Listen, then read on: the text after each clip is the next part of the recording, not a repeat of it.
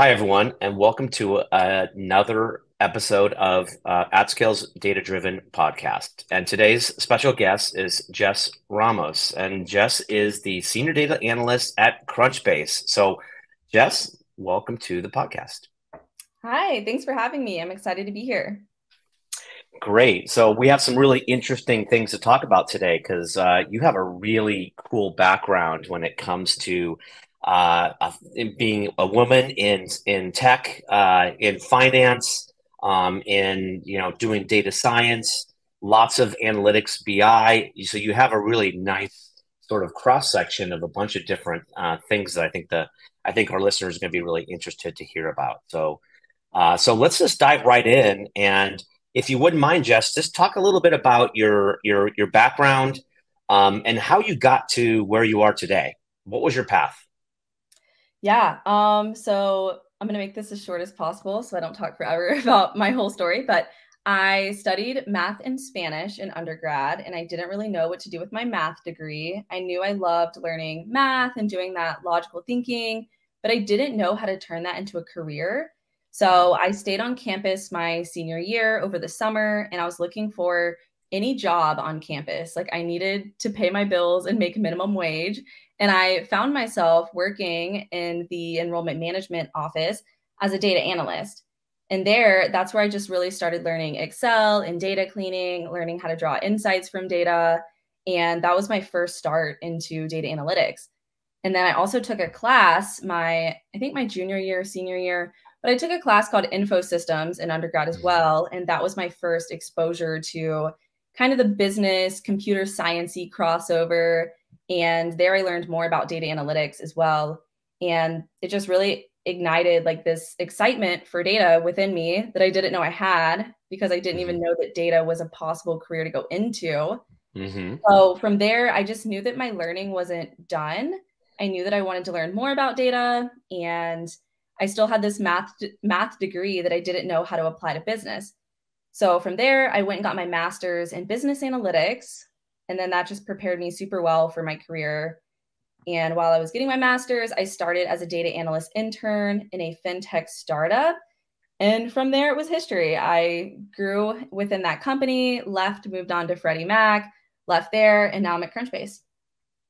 So I have so many questions to ask you about that because really sort of backing all the way up. First of all, um, you obviously took an interest in STEM, and I have a daughter, and I was in a startup, obviously starting AtScale as a technical startup, so definitely tech was all over the household, but STEM really never was top of mind. So, what was different about you in terms of being interested in math and ultimately pursuing sort of a career in data and analytics?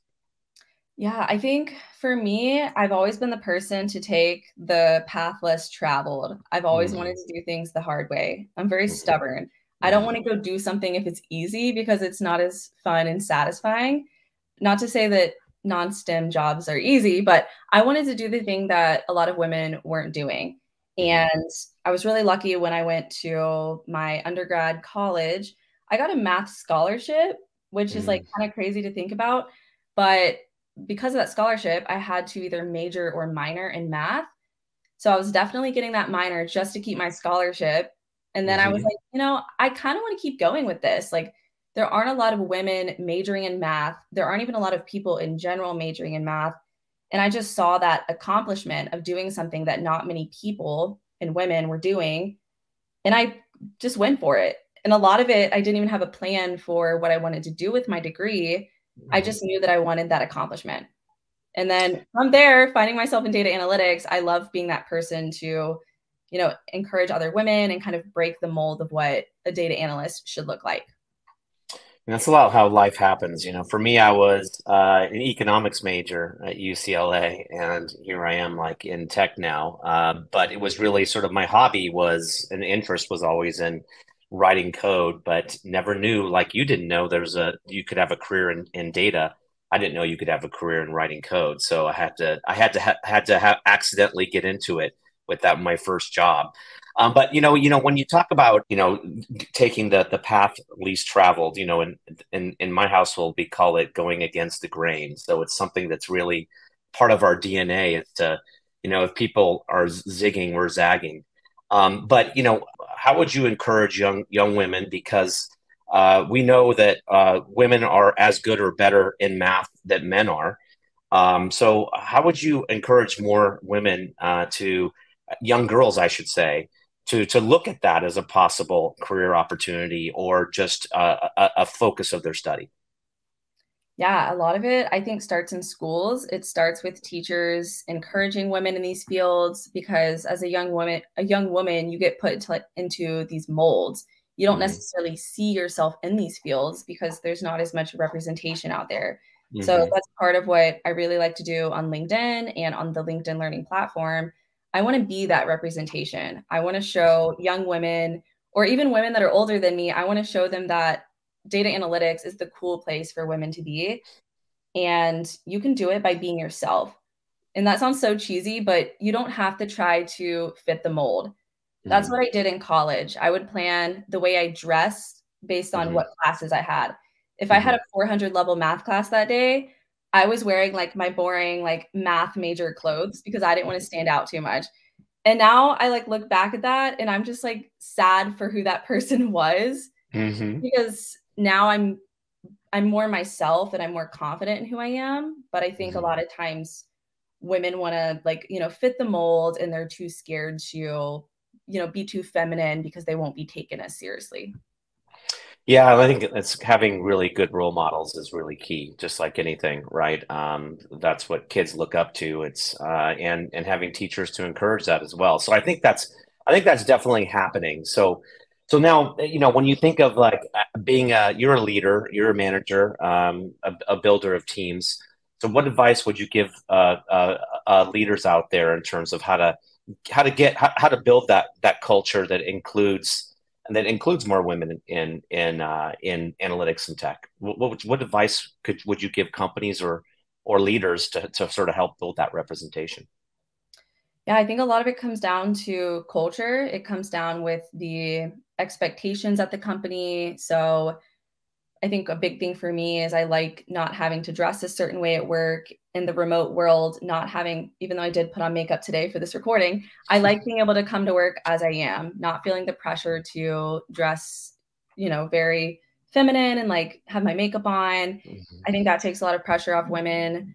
Also, giving women the place to voice their experiences and really listening to them, not interrupting them on calls, making sure that women are paid the same as men and people Mhm. of color as well, making sure that everything is equitable. And I think a lot of those things also come down to the benefits at the company. And that's one thing I really look for as a woman. I look for what's the maternity leave policy? Not that I'm trying to use it anytime soon, but I think it speaks to how women are valued at a company. That's really good advice. So what are some of the things that sort of you encountered along the way in your journey in your career, and how'd you deal with them? Yeah. I've definitely received comments from people. I've had, guys at a company maybe comment on what I'm wearing, like, I like your pants, they look good on you, and, questionable things like that. It's like, would you tell another man at the company you liked his pants? Probably not, like that would be Hmm. weird. So I think Hmm. as a woman, sometimes you have to put up with people focusing on your physical appearance. Hmm. I don't want to know, well, maybe I do want to know if you like my outfit, but I would rather hear I would rather hear that you liked my presentation, you liked my work, you liked the insights I found, you Yeah. think I found intelligent insights. So I think just hearing those types of comments in the workplace are definitely hard. Hmm. And then also as women, sometimes we have to work twice as hard just to earn that respect, whereas men usually have it, right at the very beginning. Yeah, along my career, when, especially in the very beginning, when, there were certain things that I said to certain people that, those people would come back and give me feedback. Is there a way of providing feedback in a polite way, a nice way to sort of change some of those behaviors? To be honest, I think looking back at those times, I wish I did provide feedback. But I think in Hmm. those moments, I was so caught off guard by those comments and didn't know how to Hmm. handle them. Hmm. So I am probably not the best person to answer that question because I myself haven't done what I really needed to do. It's taken a lot of personal growth and confidence on my part. I think in the future, if it happens to me, I'm at a place to where I would call it out. I'd be like, hey, I don't appreciate you, talking to me or so and so that way. I prefer you focus on my intellectual accomplishments instead. Yeah, for me, it was a coworker said, Dave, when you say that, that really upsets me. And it was in a completely, friendly way because we were friends. But that really sort of hit me because it was like, look, that's not my intention is to make you feel uncomfortable. But I think that's at least that really had an impact on me, I could say, to make me a better person. But let's switch gears here and come back to your background, which again I find so fascinating, and let's talk a little bit about the masters in analytics. Yeah. Tell me about that. Was that worth it? Would you have done it again? Would you encourage other people to take that route? So I think for me, it was personally worth it and I would do it again. I'm really Hmm. glad I got my master's. It was a really great experience for me, especially coming from a math background. I learned not only analytic skills, but how to incorporate those into a business and get the soft skills as well. That's something I think Terry College of Business at UGA does really well. I wouldn't recommend it to everybody though, because I think master's degrees can sometimes be a little gatekeepy. I don't want people to get the impression that they need a master's or even a degree in a STEM field at all to go into analytics. I Hmm. think it comes down more to your personal drive and motivation, what skills you have, and how you communicate those in interviews. But I'm glad I got a master's. I'm someone who really values education. A lot of my goals growing up were always around education. It was Hmm. actually a goal of mine as a little girl to get a degree past a bachelor's degree. Hmm. I don't know what little girls dream of that, but for me, Where it did was a personal goal. where did that come from, Jess? That come from your parents? I mean, you couldn't just cook that up on your own because, I mean, when I was a kid, I wasn't thinking about a master's degree. I didn't know what a bachelor's was or master's was from anything. So how did you do that? I honestly don't know. I think I definitely did have like academic, I did feel that from my parents. Like Hmm. academics are really important. So I was lucky to grow up in a household that promoted that. But again, it comes down to me wanting to do more, take the road less traveled. Like I was like, Hmm. a lot of people get bachelor's degrees, but not as many get a master's and Ah, a that's what PhD. that's Yeah, that's what that's exactly what it was. Go go further. I get it. and I used to want a PhD even a few years ago. I was like, I want a PhD before I turn 30. And now after getting my master's and being in like, the industry for a while, I have changed my goals. I no longer want a PhD. I just don't think for me personally, I don't think it would be worth the time and it's not something you need to do if you don't really want to do it. So, Goals, goals, goals. That's yeah. it's always good. My goal was a little more like was less a little more crass. My goal was to be a millionaire by 30. So that I don't know. That's a I better don't think goal, honestly. I need to change my goals. That's my new goal right there. not so it doesn't sound very good. So I'm sorry I said that. We may have to edit that one out, but that's the truth. No, that's my Okay. goal too. So, Jess, you've also worked in sort of a variety of companies in terms of, smaller startup companies. I think that was your first job versus growing into larger companies and government, semi or quasi government. When it comes to Freddie Mac, and then Crunchbase. So, what's like, so in your view? So, how did you navigate through those different size companies and talk to me a little bit about what was the same and what was different in your experience in those different sized companies. Yeah. So the first startup I was at, it was a fintech startup in the mortgage industry. It had about 40 employees. So it was very small. I knew everyone super well. I was able to really accelerate my career. I moved up from data analyst to data analytics manager, managing a small team of 2 people within about 2.5 years or 2 years there. And then I was there for almost 3 years total. So there I was like in the very center of the company. I was working really closely with all the stakeholders. There was a very low barrier of entry for stakeholders to come and request things. The turnaround times were usually pretty quick. So it was kind of like high risk, high reward. It was a smaller company, but I was able to really have a huge impact on such a small company and accelerate my career. So it set me up really nicely. When I was on the job hunt, I was applying for mostly other startups because I liked the startup world. But I found myself at Freddie Mac because I thought it was like a challenge. It was something different. I was like, how do I know I don't like a big corporate traditional company? I haven't done it before. So I tried that out. I realized pretty quickly the culture was not what I was really expecting. I really missed the fast-paced work. Working on the same thing every day for a month was just like really boring for me. Like I needed more variety, and the culture just was like a lot different than I was used to. And I just really missed having a bigger impact on the company. And it overall was not a great fit for me. There was just like red tape everywhere. I couldn't really impact the company at all. I was actually working on a product that was launching 3 years in the future. I can't see 3 years in the future. Like, yeah. So it just overall wasn't a good fit. And I've been pretty transparent on LinkedIn that I left that job in a little over 4 months because I think my team knew it wasn't the best fit as well. And I just didn't want to waste anyone's time. So then from there, I found myself at Crunchbase, which was like a happy medium. Crunchbase 250 employees. So it's like a more mature startup. It's not like a brand new startup, but it still has that startup culture. And Crunchbase has been my favorite place I've worked at so far. It's a smaller company, so I can have a big impact. I'm working on experiments and literally seeing the impact on the company live. But at the same time, there's enough infrastructure. There's a big enough analytics team. There's a lot of documentation. So it's just been a really good place for me to learn a lot from others.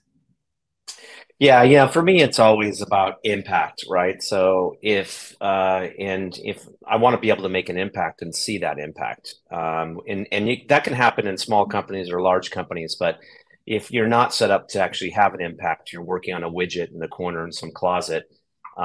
That's pretty tough to stay motivated, regardless of how much they pay you. Yeah, it gets boring. Yeah, it can kill you.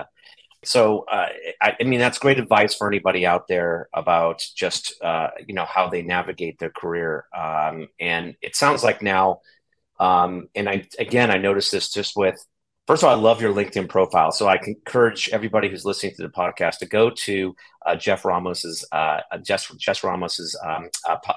LinkedIn profile, because I like up on your banner how you sort of put some JSON in there and you have a little equation for describing yourself. That's super cool.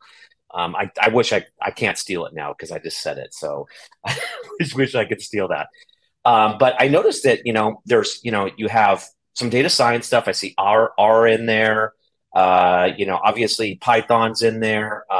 You also got Power BI and Excel in there. So talk to me a little bit about the blend between data science and business intelligence and how sort of you're sort of, it looks like you're sort of spanning both.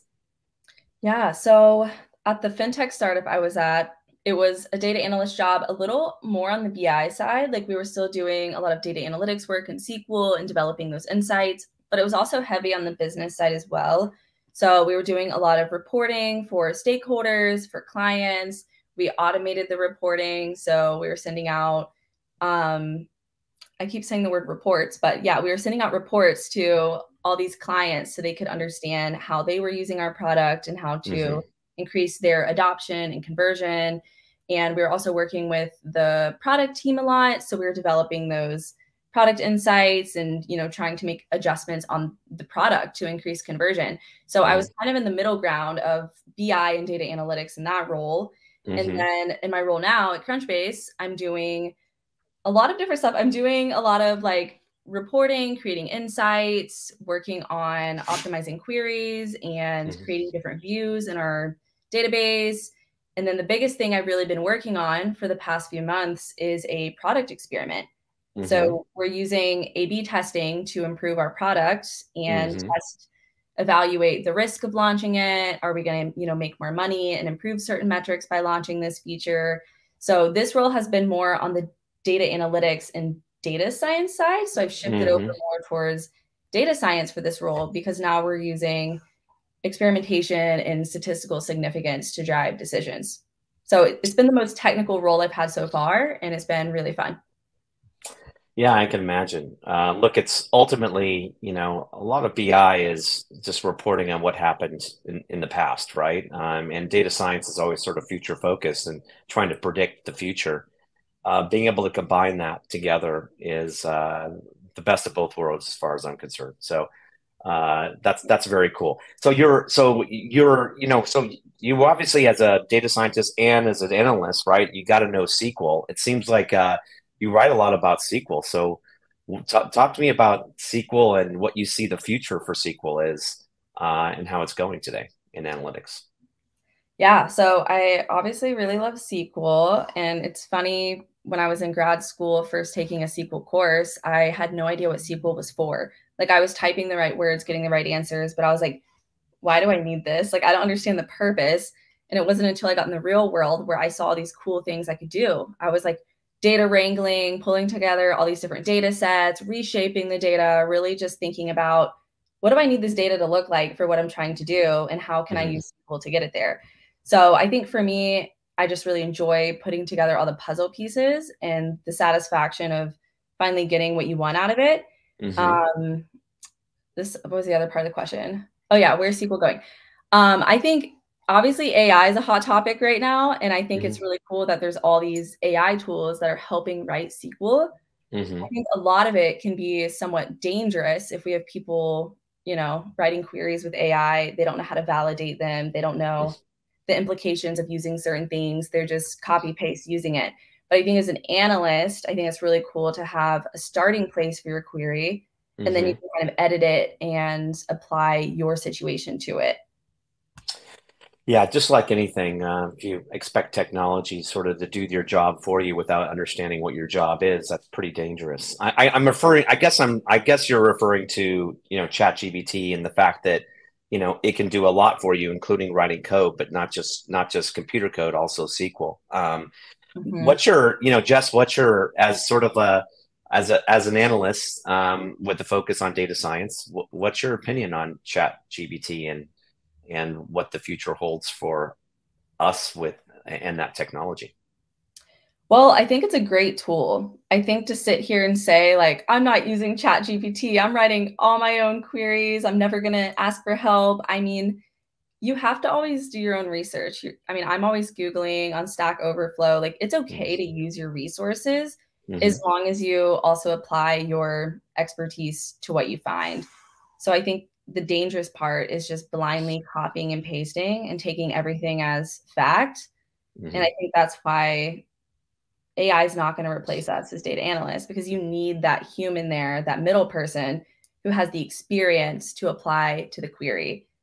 And I think something that AI is never going to be able to do is work with stakeholders, define project requirements, apply business acumen and business context. Like, AI doesn't know how to incorporate the soft skills into data analytics. So I'm honestly not scared about losing my job to AI. But I think it's a cool tool that can help us. Yeah, like I completely agree with you on that. What generative AI works by, basically ingesting what's been all the information out there, which is everything that's been done in the past. And when you think about innovation, innovation is something new, and it doesn't need to be something entirely new. It could be new ways of assembling things that already exist, which create something new. But yeah, I have more faith in the human brain, that generative AI can be a tool for us, rather than replace us. So I think I agree with with your point of view. What are you excited about, Jess, in terms of the future technologies, things that you would like to work on? What do you see in the area of analytics that gets you excited about the future? Yeah, honestly, I am really excited seeing all these AI tools, and I think I'm particularly excited to see how they're going to be incorporated into data workflows. I think it's one thing to just like use ChatGPT, like, ad hoc. Hey, I have a question, let me go look this up. But it's another thing to have these kind of tools integrated into our daily lives as a data analyst. So I've seen cool tools lately where it's integrated into like your database environment, like into Snowflake, and it'll Hmm. automatically create documentation for you. It'll automatically add code comments. It'll give you a starting query. So I just am excited to see how AI is going to be integrated into our daily lives as data analysts. Yeah, I was just at a Gartner conference, and so I went to the session that Microsoft hosted about Office and how they integrated GPT into Office. And it's pretty amazing. I mean, you could ask it to create a whole presentation for you around a certain topic. And that's pretty crazy stuff. It's Power BI integration to create visualizations for you off the bat. There's some really helpful things there that could go a long way to making us more productive for sure. Yeah, it's almost scary though too, because sometimes it's hard to tell like if something was created by a human or not. Hmm. Like I know on LinkedIn, this is something a lot of the creators talk about. We get some weird comments and DMs sometimes, and we're like, this sounds off. Like, did someone just ask ChatGPT to like write a comment for them? Like, you can really tell if it's not like a real human. It's just missing that human touch. Oh So, man. yeah. And I guess that's what worries me a little bit too. If people are just like, pumping out information and data, it's always Yeah. missing like that human element. Well, let's hope that we it doesn't get so good that we stop being able to tell the difference. Yeah, no, that's the scary thing. Well, yeah, it's a brave new world out there. I mean, I think it's I didn't realize what all the hype was about until I went and used it myself. And I write a lot of blogs, and I just as an experiment just said, write me this blog. It's for 800 words. And of course, everybody out there, I did not use what it created, but it did a pretty darn good job, even though it was very robotic, with no passion and no interesting sort of prose, but it got the data right. Yeah, it's a tool, but it's not a replacement for good old human intuition and creativity. But so I think we agree on that. So, Yeah. Jess, so we're just about out of time here. Any advice you'd like to give to young people, and whether boys and girls who about a career in data and analytics? What would be your sort of sales pitch to somebody who might not be considering a role in data and analytics as a career choice? Yeah, I would say my sales pitch is that data analytics is a really fun career to have if you like solving problems and doing something different every day. If you're looking to do just something really repetitive and, easily or well defined, it might not be the best career for you.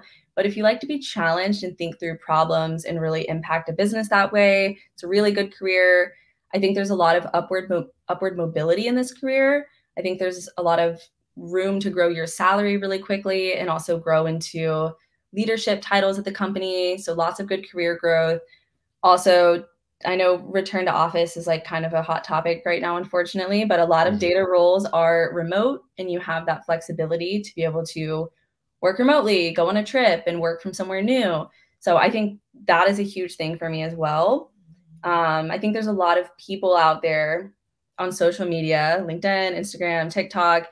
They sell data analytics like this fantasy. It's going to solve all your problems. You're going to make six figures in your first job. It's really easy. All you have to do is learn a few things in a few weeks. I would say steer clear from all of those. It's okay Mhm. if it takes you 6 months to upskill and get a job, or even a year or more. So don't be discouraged if you feel like you're not meeting some of these quick timelines from some of these influencers. It's a tough path to achieve, but it's well worth it. Could not agree more. What a great sales pitch. Jess Ramos, thank you so much for joining us, and to our listeners out there, thanks for listening to us on AtScale's Data Driven Podcast. Everybody Jess, have a great day, and everybody out there, have a great day. Thank you.